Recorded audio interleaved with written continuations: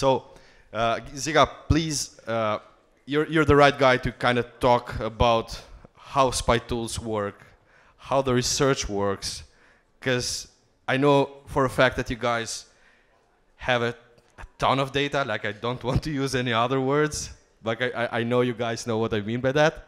And please walk us through a little bit over what you've seen with Search Arb. I know it has been pretty big on native, but please walk us through the process, and we can share it with the audience.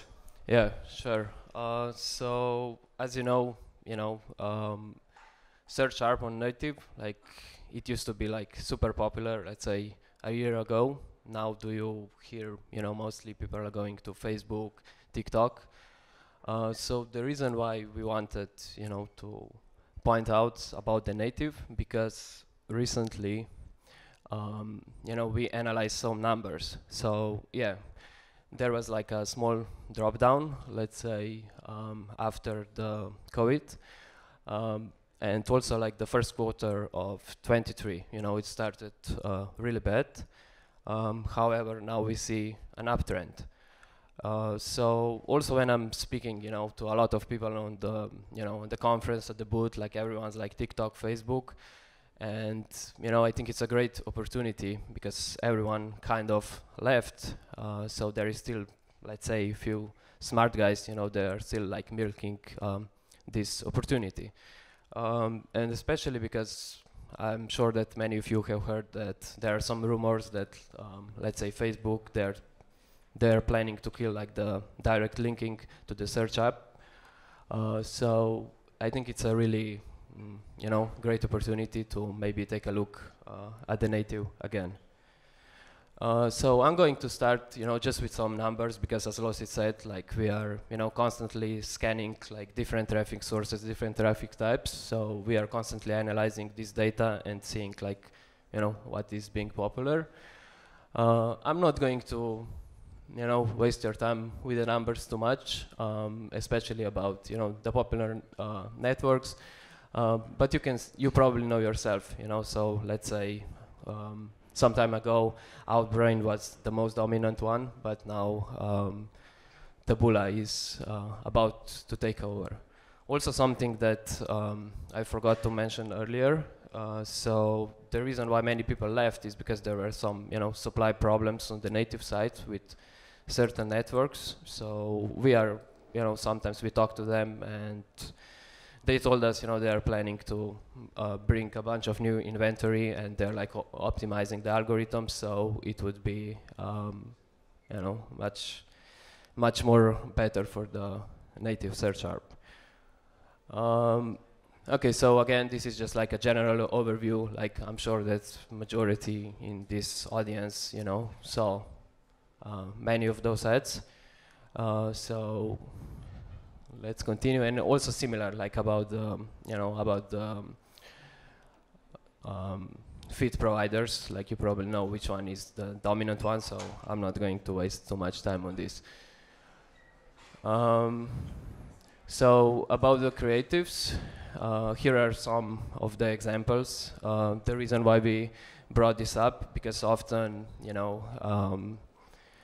people think, at least what we see when people are using our tool, they would try to take, let's say, certain creatives from Taboola and try them on Outbrain. However, you have to understand, that policies are different on different networks. So something that you can run on MGID, for example, you cannot really run it on Outbrain.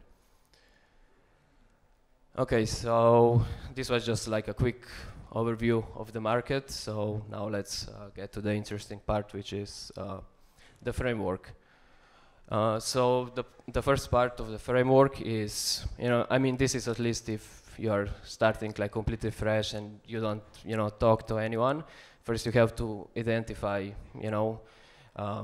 the global niche, or like what kind of verticals are working, So for this, I would recommend you to use very broad search. So you would use the running longest filter. And this will give you just an idea what is working on. So I wouldn't really recommend you, because often when people sign up for a service like us, like ours, they would think, okay, I can just apply some filters, copy that, and make millions. But unfortunately, it doesn't really work like this.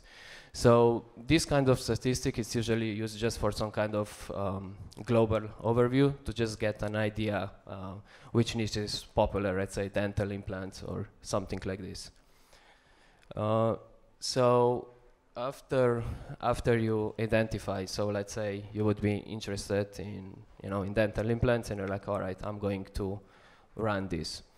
So the biggest mistake I see when I'm talking to the people, and also when they reach out to support, is when they're trying to find ads in a specific category. So okay, this will be another example, but let's say there is many people that, let's say, they would do like gambling in Germany, right? So what they would do, they would just type the keyword gambling in the search, and then they would complain there is no good ads or landing pages. But the thing is, like if you think logically, it's on the real copy, like nobody is going to use the word gambling, right? Especially if it's some kind of make money online angle. So on this step, what you need to do, you can open some of those campaigns in the first place, and you need to identify the keywords, so you can find the ads easier. So you need to identify the keywords for the creatives, like if you will be searching, let's say, in the ad info, and also some keywords from the landing pages, so, and especially if it's in foreign language. I think we have you mentioned earlier that we have the keywords. Like there is a pretty cool feature that they have recently introduced, and I've heard a few guys are using the native search to feed or to find the keywords even for social ads. So in the next slides, Ziga will show you how easy it is to kind of find the keywords and actually collect data that you can use right away for testing. Yeah, this will be after this slide. So the next step is, you will need to get the creatives and the ad titles. So as the guys in the previous speech suggested, you need to get like at least few variations, so like 5 headlines, 5 images. So what you see on the video is not how you do it, actually.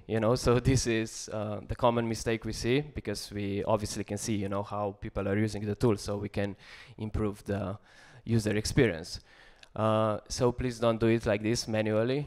You can see there is like a red box close to each ad, and you can just tick it, and like the data will be exported like in a zip file, and there is also a spreadsheet with the titles.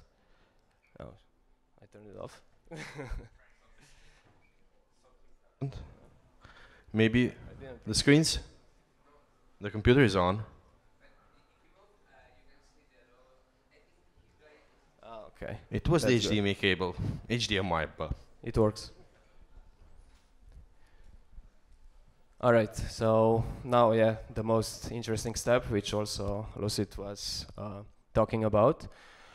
So until now, was very annoying to, to think of which keywords do you want to use. You had to basically open the URL, like copy it, like, I don't know, do a URL decode, copy them manually. So we solved that problem that we, automatically detect the keywords, and we also show you, how many times they appear, so you can understand which ones are more likely to succeed. And again, even if you are not on native, as Lucid pointed out earlier, you can use those keywords, for example, on Facebook as well. Okay, and this is also a pretty good trick, let's say, a pro tip that we don't see many people doing. I know that some of you will hate me for this, but what you need to do is, if you find a successful affiliate, just copy his tracking domain or something, find a footprint, you can set up an alert, and every time they launch something new, you will get notification, and you will be the first one to find out.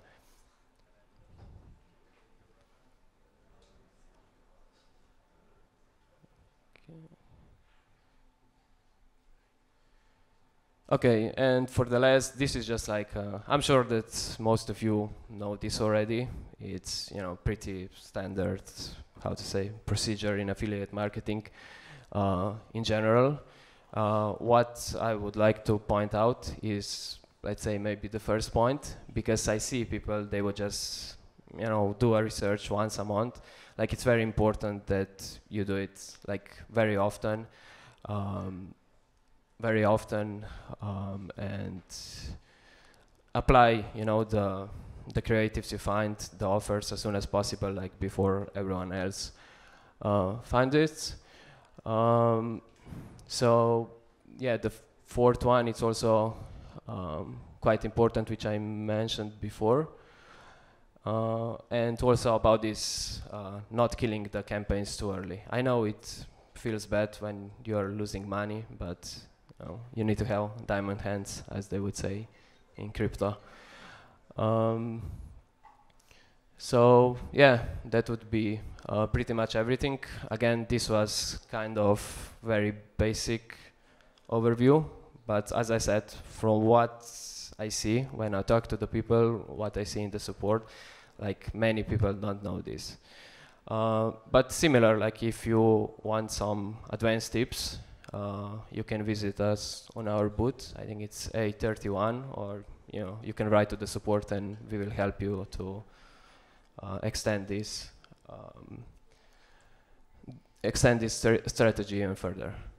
Thank you, Ziga. Thank you very much.